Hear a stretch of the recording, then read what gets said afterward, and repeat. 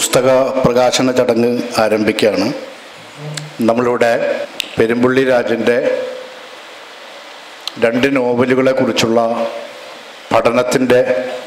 പഠനം അടങ്ങിയ പുസ്തകമാണ് പ്രകാശനം ചെയ്യാൻ വേണ്ടി പോകുന്നത്.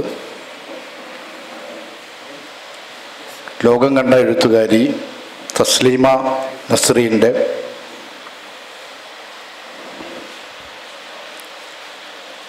ലജ്ജ, വീണ്ടും ലജ്ജിക്കുന്നു എന്നീ 2 നോവലുകളെ കുറിച്ചുള്ള പഠനമാണ് രാജൻ എഴുതിയ പുസ്തകം. പുസ്തകത്തിൻ്റെ പേര് ചോര വീഴുന്ന മണ്ണ് എന്നാണ്. നമുക്കറിയാം, ലോകമേറെ ശ്രദ്ധിക്കപ്പെട്ട, ഏറെ വായിക്കപ്പെട്ട 2 പുസ്തകങ്ങളാണ് തസ്ലീമയുടേത്. ലോകത്ത് വെറുതെ വായിക്കുക എന്നതിലപ്പുറം വളരെ ഗൗരവകരമായ രാഷ്ട്രീയം ചർച്ച ചെയ്യുന്ന പുസ്തകങ്ങളാണ് ഇത് രണ്ടും. മലയാളത്തിൽ കാര്യഗൗരവമായി ഇത്തരത്തിലൊരു പുസ്തകം ഇറങ്ങിയിട്ടുണ്ടോ എന്ന് പരിശോധിക്കപ്പെടേണ്ടതാണ്. ഒരുപക്ഷെ ഒരുപാട് ലേഖനങ്ങൾ ഈ പുസ്തകങ്ങളെക്കുറിച്ച് പല മാസികകളിലൊക്കെ വന്നിട്ടുണ്ടെങ്കിൽ പോലും ഒരു പുസ്തക രൂപത്തിൽ ഇറങ്ങുന്നത് ഇത് ആദ്യത്തേതാണെന്നാണ് വിചാരിക്കുന്നത്. ചോര വീഴുന്ന മണ്ണ് ലോകരാഷ്ട്രീയം ചർച്ച ചെയ്യപ്പെടുന്ന അല്ലെങ്കിൽ പഠന വിധേയമാക്കുന്ന ഒരു പുസ്തകമാണ്.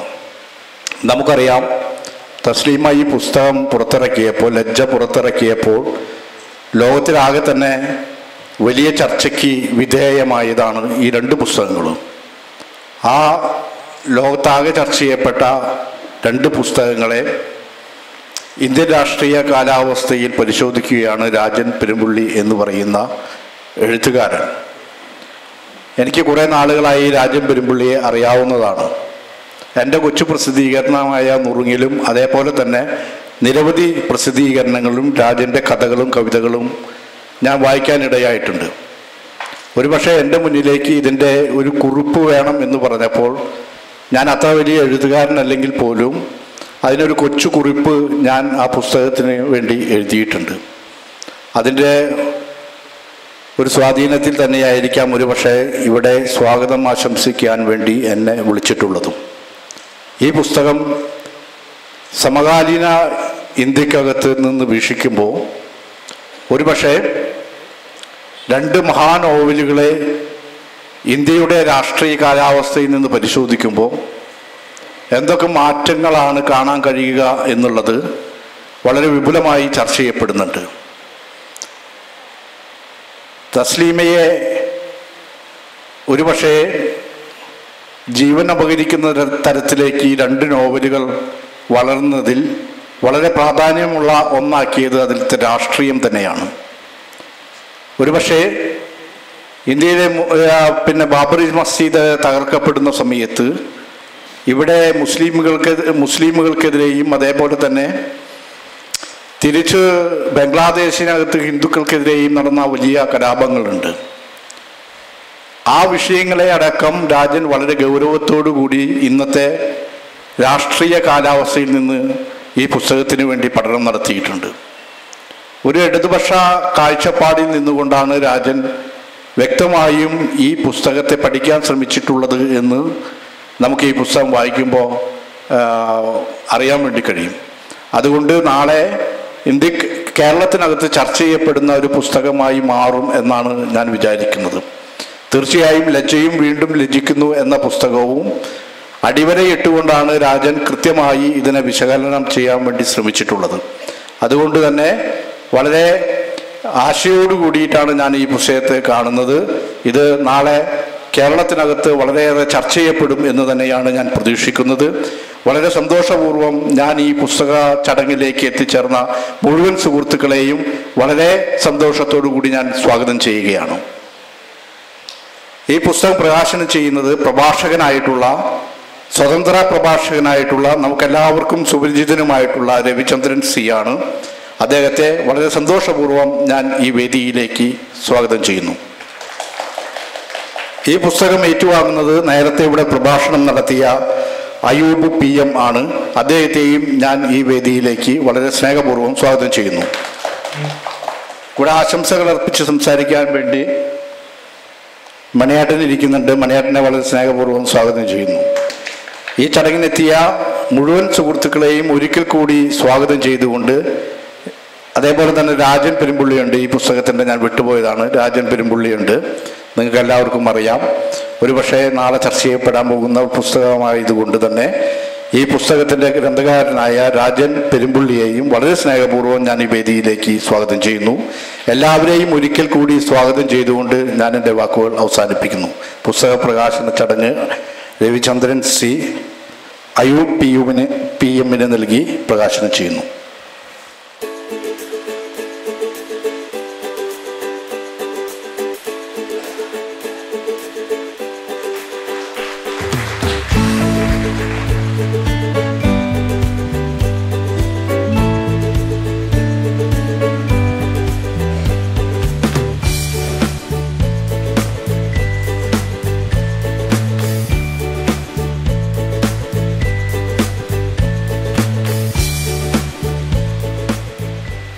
പ്രിയമുള്ളവരെ,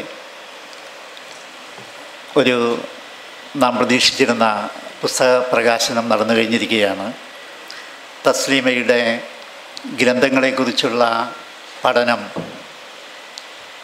എല്ലാവർക്കും വളരെ ശ്രദ്ധയോടെ വായിക്കേണ്ട, പുതിയ സാമൂഹ്യ സാഹചര്യങ്ങളിൽ മതവും അതിൻ്റെ ഇടപെടലുകളും വിശ്വാസങ്ങളും അതിൻ്റെ പ്രത്യാഘാതങ്ങളും സമൂഹത്തിൽ സൃഷ്ടിക്കുന്ന പ്രതിസന്ധികളും എത്ര വലുതാണെന്ന് നമ്മെ ബോധ്യപ്പെടുത്തുന്നതാണ് ഇന്നത്തെ ലോക സാഹചര്യമെല്ലാം തന്നെ.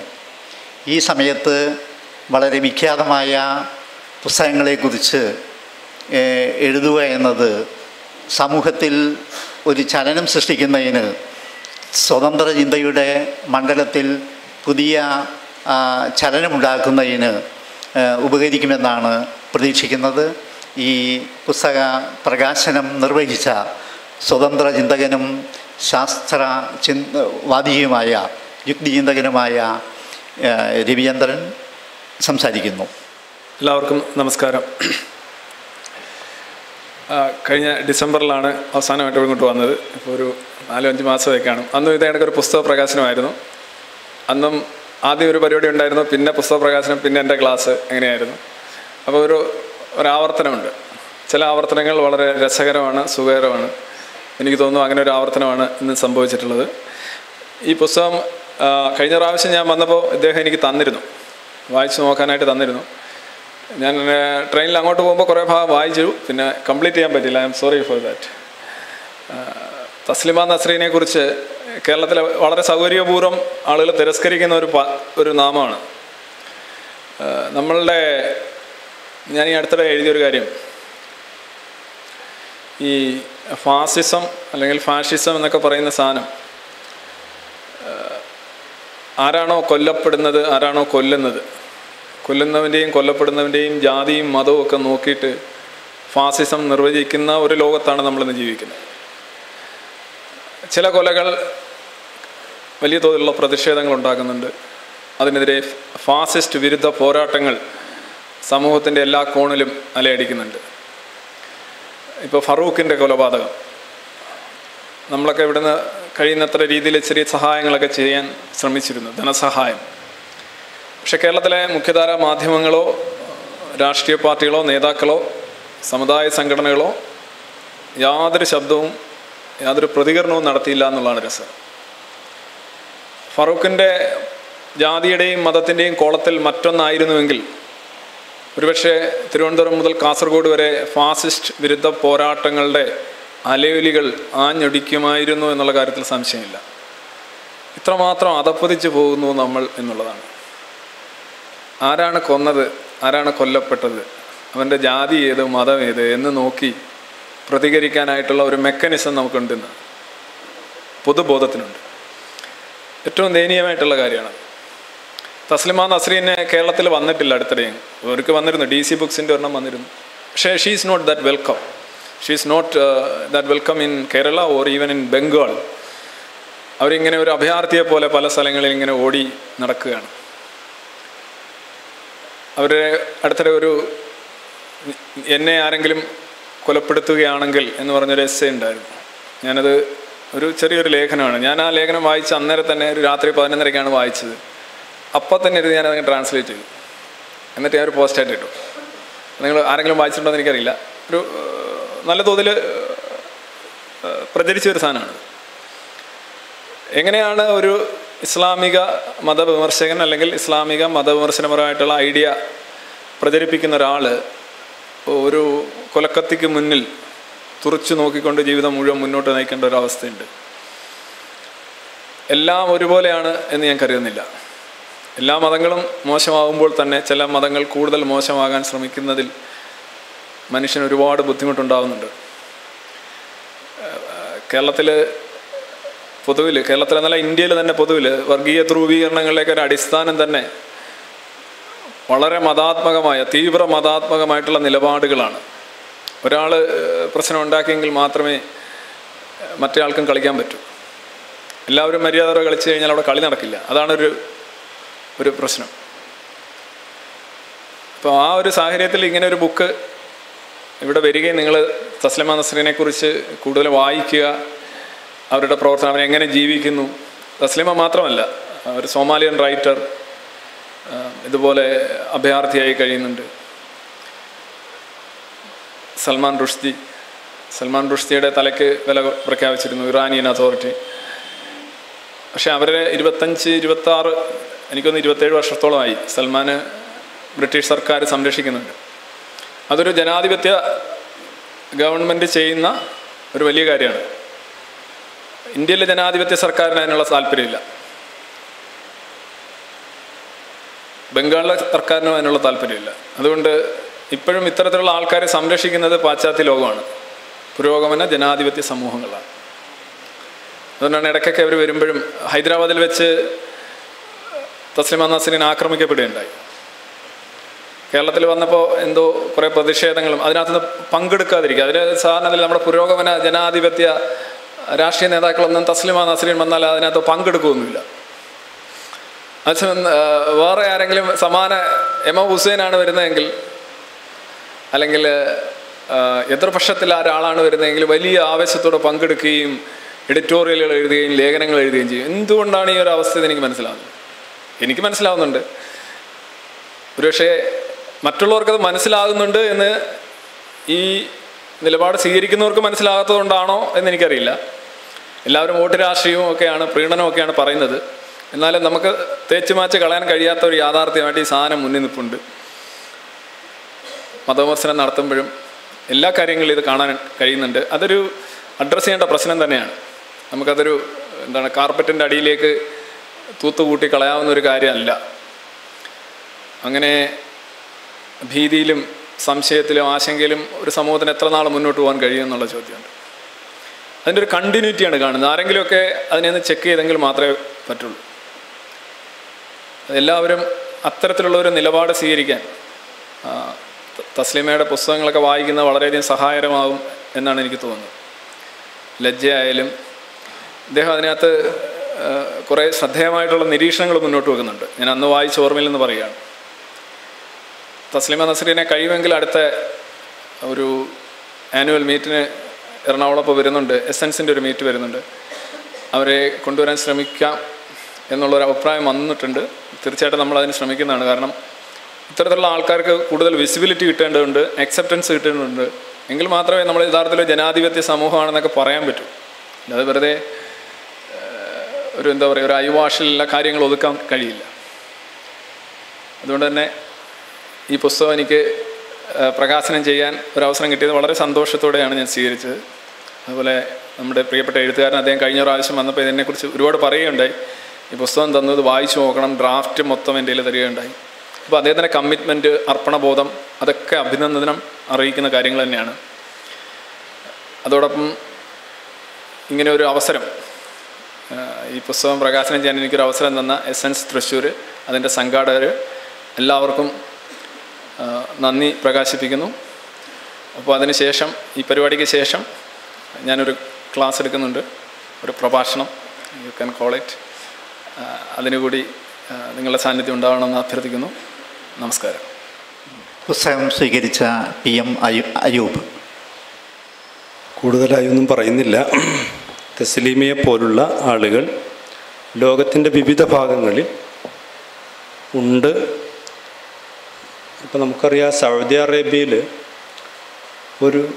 ഒരുപാട് സ്ത്രീ സംഘടനകൾ തന്നെ രഹസ്യമായി അവർ നേരിടുന്ന പ്രശ്നങ്ങളെ വെച്ചുകൊണ്ട് ഡോക്യുമെൻ്ററികളും നോവലുകളും ഒക്കെ എഴുതിയിട്ടുണ്ട്. പക്ഷേ അവരൊക്കെ അത് പ്രസിദ്ധീകരിക്കുന്നത് ലണ്ടനിലോ മറ്റൊക്കെ രാജ്യത്ത് വെച്ചാണെന്ന് മാത്രം. സൗദി അറേബ്യയിലെ കഥയാണ് ഞാൻ പറയുന്നത്. അപ്പോൾ മറ്റു രാജ്യങ്ങളിലൊക്കെ മതത്തിൻ്റെ തീവ്രമായ സ്വഭാവത്തെ ചോദ്യം ചെയ്തുകൊണ്ടും വിമർശിച്ചുകൊണ്ടും ഒരുപാട് പുസ്തകങ്ങൾ വന്നിട്ടുണ്ട്, ഡോക്യുമെൻ്ററികൾ വരുന്നുണ്ട്. ഇപ്പോൾ ഇറാനിയൻ സംവിധാനം നമുക്കറിയാം, ഒരുപാട് സിനിമകൾ തന്നെ അങ്ങനത്തെ സിനിമകളുണ്ട്.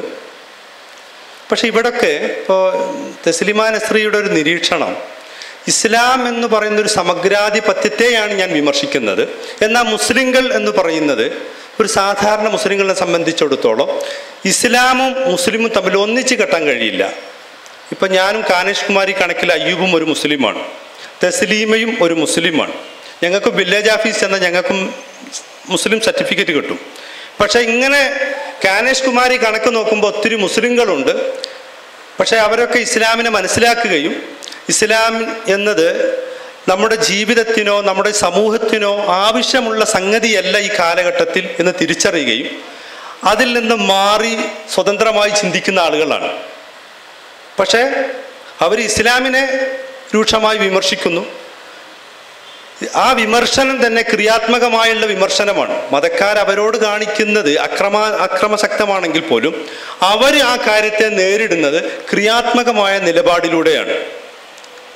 വളരെ എല്ലാ മുസ്ലിങ്ങളെയും അടക്കി ആക്ഷേപിക്കുന്നില്ല. അവരുടെ നോവലുകളൊക്കെ വായിച്ചാൽ നമുക്കറിയാം, അടക്കി ആക്ഷേപിക്കുന്നില്ല. പക്ഷെ അവർ വളരുന്ന വീട്, സമൂഹം, ചുറ്റുപാട് മുസ്ലിങ്ങൾ സാധാരണക്കാരാണെങ്കിലും അവരെ ഇങ്ങനെ ചെറുപ്പം മുതൽ തന്നെ നമ്മുടെ കുഞ്ഞാകുമ്പോൾ മരണം വരെ, കുട്ടിക്കാലം മുതൽ മരണം വരെ മതമെന്ന സമഗ്രാധിപത്യത്തിൻ്റെ അടിസ്ഥാനത്തിലാണ് നാം ജീവിക്കുന്നത്.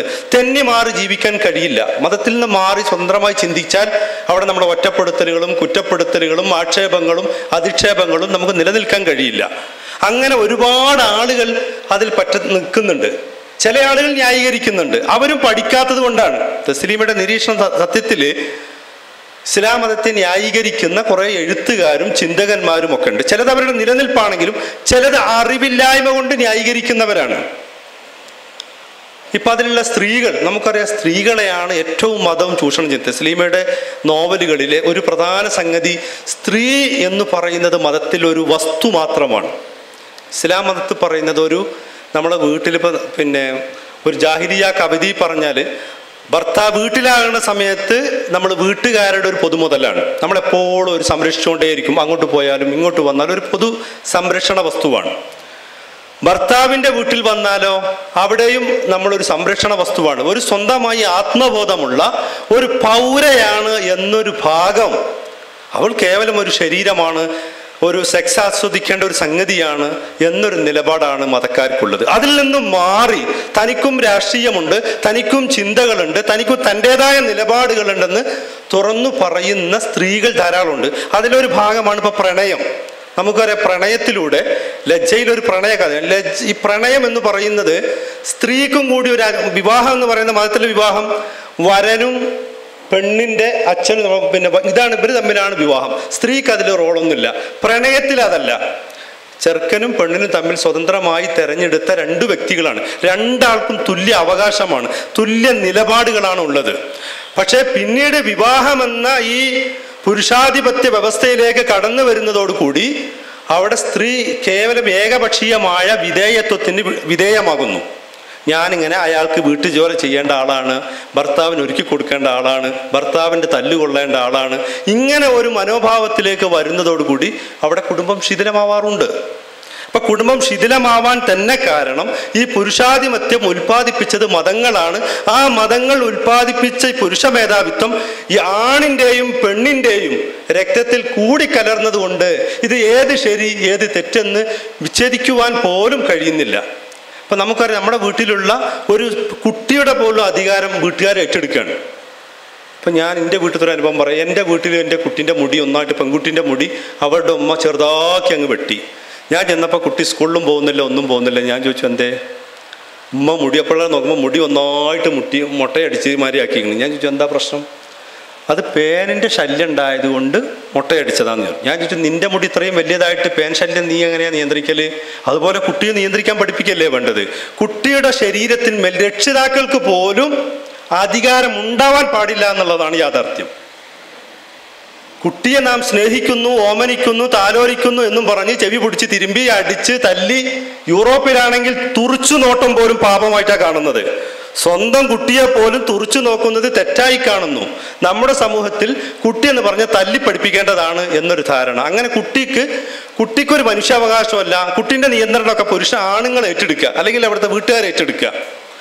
ആൺകുട്ടികളെക്കാൾ കുറച്ചും കൂടി കഷ്ടമാണ് പെൺകുട്ടികളുടെ വീട്ടിലെ അവസ്ഥ. ഈ ലജ്ജ എന്ന പുസ്തകം, തസ്ലീമ നസീറയുടെ ഏകം പുസ്തകം, വീടുകളിൽ തന്നെ, പ്രത്യേകിച്ച് കേരളത്തിലെ സാഹചര്യം പോലല്ല, ബംഗ്ലാദേശിലുള്ള സാഹചര്യങ്ങളിലൊക്കെ മുസ്ലിം സ്ത്രീകൾ അനുഭവിക്കുന്ന പ്രശ്നം ഇതിലും രൂക്ഷമാണ്. വീട്ടിലെ അന്തരീക്ഷം തന്നെ, ചെറിയ കുട്ടിയാകുമ്പോൾ തന്നെ മൊക്കനയിട്ട്, ഹിജാബിട്ട്, നിക്കാബിട്ട്, പുറത്തേക്കൊന്നും വിടാതെ ഒരു വിദ്യാലയത്തിൽ പോലും പോയ രംഗങ്ങൾ വളരെ പ്രയാസമാണ്. അവർക്ക് പഠിപ്പിക്കേണ്ടത് മതം ആചരിക്കാനുള്ള വിശ്വാസശീലങ്ങൾക്കുള്ള ആ അറിവേ വേണ്ടൂ. പഠിക്കുകയും സ്വയം നിലനിൽക്കാൻ കഴിയുന്ന വിധത്തിലുള്ള ഒരു ജോലിയും ആർജിക്കുന്നത് മതം തെറ്റായി കാണുന്നു. തസ്ലീമ നസീർ ഒരു ഡോക്ടറായിട്ട് പോലും, ഇത്രയും പഠിച്ച ഒരാളായിട്ട് പോലും അവരനുഭവിക്കുന്ന പ്രശ്നങ്ങൾ അവർ ഈ പുസ്തകത്തിലൂടെ എടുത്ത് കാണിക്കുന്നുണ്ട്. ഇത് ഞാൻ വായിച്ചിട്ടില്ല.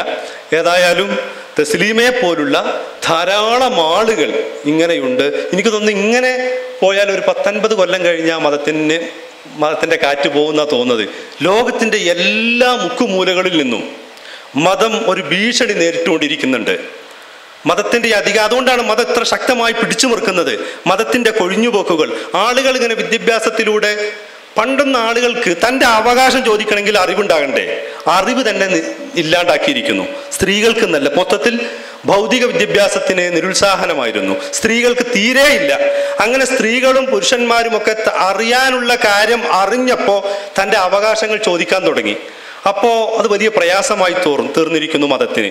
ഈ രീതി തുടർന്നാൽ, ശാസ്ത്രീയ ചിന്താരീതി തുടർന്നുകൊണ്ടു പോയാൽ, യുക്തിയുക്തമായ കാര്യങ്ങളെ വിശകലനം ചെയ്താൽ മതം ഇല്ലാണ്ടാകും എന്ന തിരിച്ചറിവ് മതത്തിനുള്ളത് കൊണ്ടാണ് ഈ തസ്ലീമ നസ്രിയെ പോലുള്ള ആളുകളെ ഒരു അകലം പാലിച്ചുകൊണ്ടിരിക്കുന്നത്, അവരെ ഓരത്ത് നിർത്തുന്നത്. അതുകൊണ്ടാണ് അത് നാം തിരിച്ചറിഞ്ഞിരിക്കുന്നു എന്ന് ഓരോരുത്തർ. അതുകൊണ്ടാണല്ലോ തസ്ലീമയെക്കുറിച്ചുള്ള ഈ പുസ്തകം ഇവിടെ പ്രകാശനം ചെയ്തത്.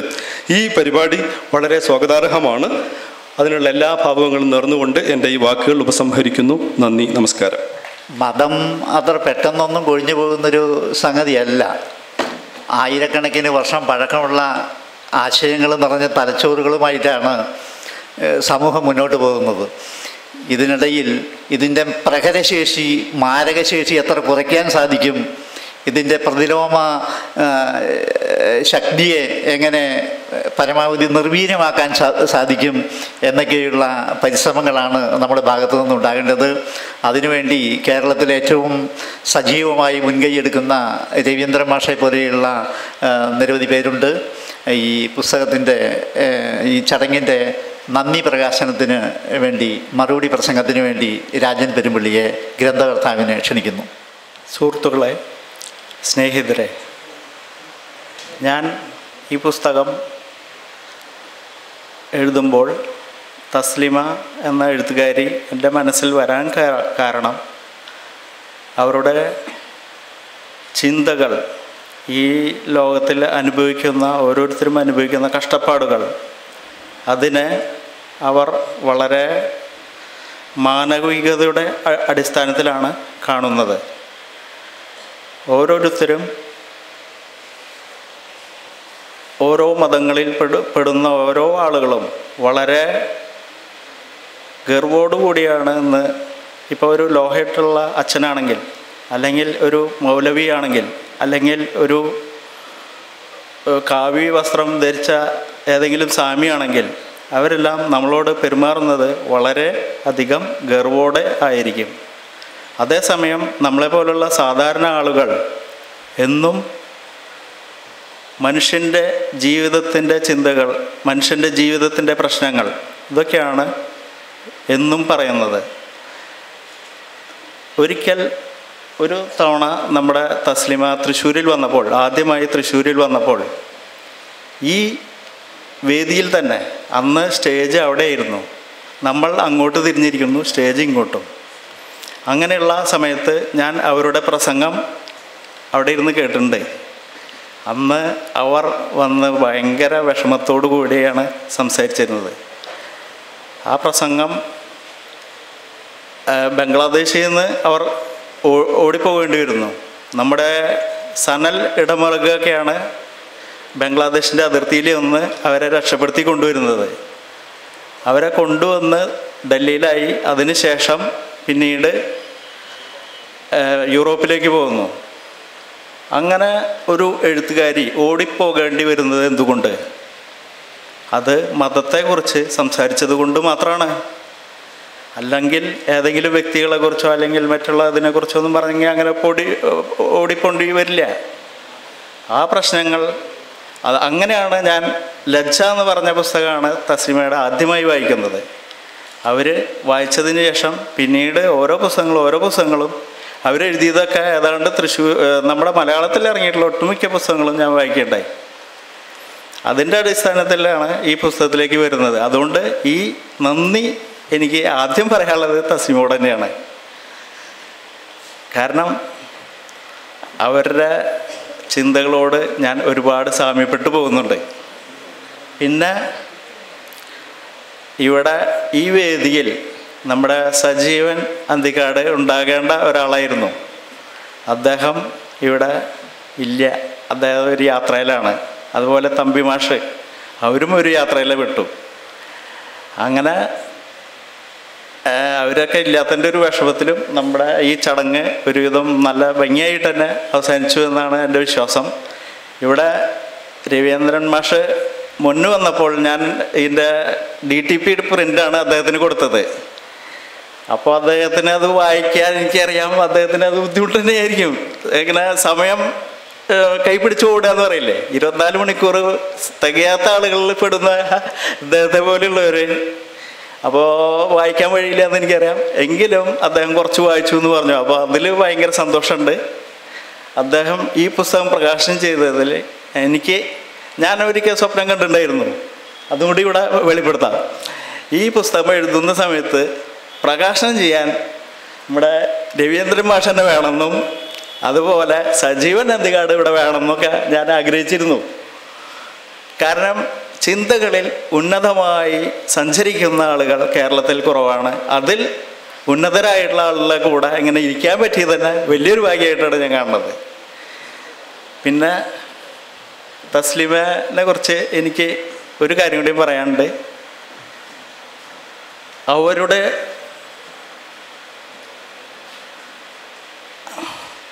അവരുടെ എഴുത്ത് എന്നും പാവപ്പെട്ടവൻ്റെയും തൊഴിലാളികളുടെയും പട്ടിണിപ്പാവങ്ങളായിട്ട് ചാളകളിൽ സഞ്ചരിക്കുന്ന ആളുകളുടെയും കൂടെയാണ്. അവർക്ക് വേണമെങ്കിൽ ഒരു ഡോക്ടറായിട്ട് എവിടെ വേണമെങ്കിലും ജീവിതം ആഘോഷിക്കാമായിരുന്നു. ഇതെല്ലാം വലിച്ചെറിഞ്ഞ് സ്വന്തം ജീവിതം പണയപ്പെടുത്തിക്കൊണ്ട് തന്നെ അവർ എഴുതിക്കൊണ്ടിരിക്കുന്നു. അവരോടൊപ്പം നമ്മുടെ മനസ്സും സഞ്ചരിക്കുന്നു എന്നുള്ളത് കൊണ്ട് തന്നെ അവരോട് ഈ കടപ്പാടും ഉണ്ട്. അത് ഇവിടെ രേഖപ്പെടുത്തുന്നു. പിന്നെ ഇത് പുസ്തകം സ്വീകരിച്ച അയൂബ് ബായ്, പിന്നെ നമ്മുടെ മണിയേട്ടൻ, എൻ്റെ പുസ്തകത്തിന് എഡിറ്റോറിയൽ എഴുതിയത് മധുവാണ്, എൻ്റെ സുഹൃത്താണ്. അദ്ദേഹത്തിനും നന്ദി പറയുന്നു. പിന്നെ പുസ്തകം അതിൻ്റെ കവർ പേജ് ചെയ്തിട്ടുള്ള സുഹൃത്ത് ഇവിടെ ഇരിക്കുന്നുണ്ട്, ജോയ് മാത്യു ആണ്. ആ കവർ പേജിനെ കണ്ടവർ എല്ലാവരും നല്ലൊരു പ്രശംസയാണ് തന്നിരിക്കുന്നത്. അതെന്താ വെച്ചിട്ടുണ്ടെങ്കിൽ ബംഗ്ലാദേശിൽ എഴുത്തുകാരൻ കൊല്ലപ്പെടുന്നു, അതുപോലെ ഇന്ത്യയിൽ എഴുത്തുകാരൻ കൊല്ലപ്പെടുന്നു. എല്ലാം ഇന്ത്യയിൽ ഒരു ഹിന്ദുവിനെ തന്നെ വെടിവെച്ച് കൊല്ലുന്നു. ബംഗ്ലാദേശിൽ മുസ്ലിമിനെ തന്നെ എഴുത്തുകാരനാണ്, വേറൊരു കുറ്റം ചെയ്തിട്ടില്ല. അങ്ങനെയുള്ള ആളുകളെ വെട്ടിക്കൊല്ലുന്നു. ഇതാണ് നമ്മുടെ വിഷയം. നമ്മുടെ ജീവിതത്തിൻ്റെ പ്രശ്നങ്ങളും അതുതന്നെയാണ്. അതുകൊണ്ട് തന്നെ ഈ എന്നോട് ബന്ധപ്പെട്ടിട്ടുള്ള എല്ലാവരോടും നന്ദി പറയുന്നു. അതുപോലെ ഇവിടെ ഈ വേദിയിലും അതുപോലെ എൻ്റെ ക്ഷണം സ്വീകരിച്ച് വന്നവരുണ്ട്, എസൻസിൻ്റെ ആളുകളുണ്ട്, പിന്നെ അഭ്യുദയകാംക്ഷികൾ വന്നിട്ടുണ്ട്. എല്ലാവർക്കും നന്ദി പറഞ്ഞുകൊണ്ട് ഞാൻ അവസാനിപ്പിക്കുന്നു.